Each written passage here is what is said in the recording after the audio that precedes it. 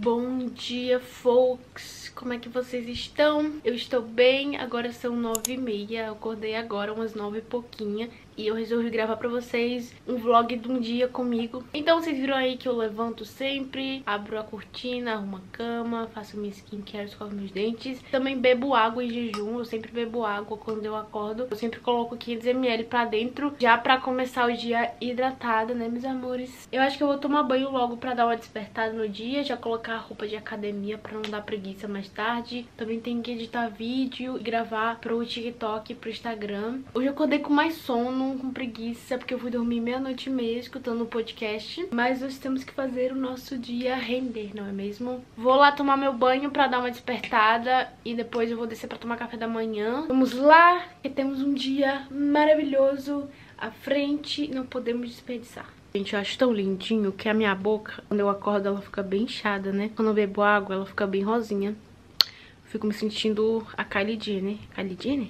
Eu não sei, nem as Kardashian lá que tem a boca grande. Ai, eu tô falando besteira demais. Vamos lá.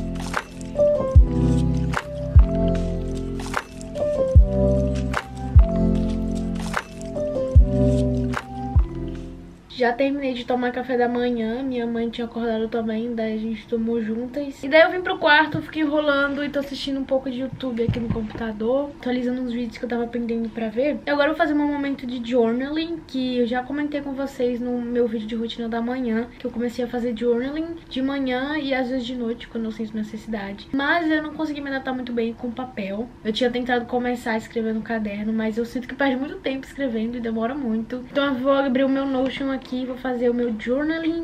E é isso, gente. Vou esperar minha mãe se trocar pra gente ir pra academia, né? Já coloquei minha roupinha de treino. Hoje é treininho de tríceps e costas, meu favorito. Estou muito ansiosa. Mas agora eu vou escrever no meu diáriozinho o que eu estou sentindo, quais são as minhas intenções para o dia e coisas pessoais, etc e tal. E é isso. You got me feeling so free.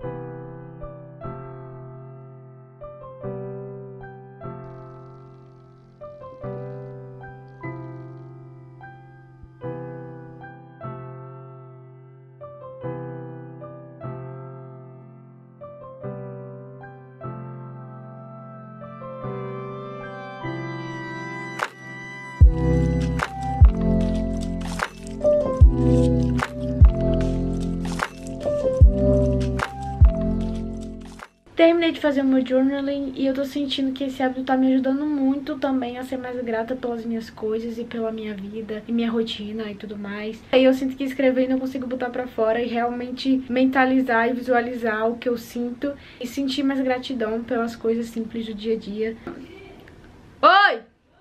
Agora são 11h45 e minha mãe acabou de me chamar pra gente ir treinar pra academia. Então eu vou colocar meu sapato e vou treinar.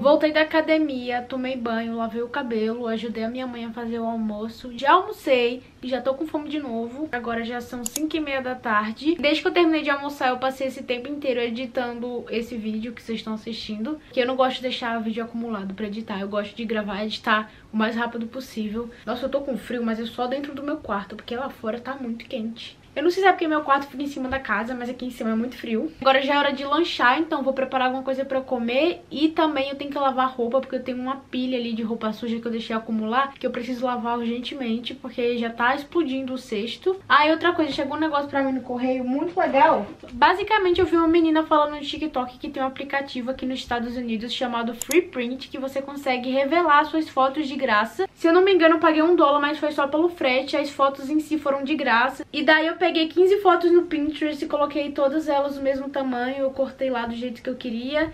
E, gente, chegou tudo bonitinho. Eu tava pensando em colar aqui na parede da minha escrivaninha. Então, depois que eu lanchar, eu vou colar essas fotos com vocês aqui na parede. Vamos ver se vai ficar legal. Eu espero que sim. Vou descer agora pra cozinha. Provavelmente eu vou fazer pipoca, porque... pipoca é pipoca, sabe? Acho que eu vou assistir um filme também, já que tô de boinha aqui. Chimbala, ué, quando vejo o sol beijando o mar.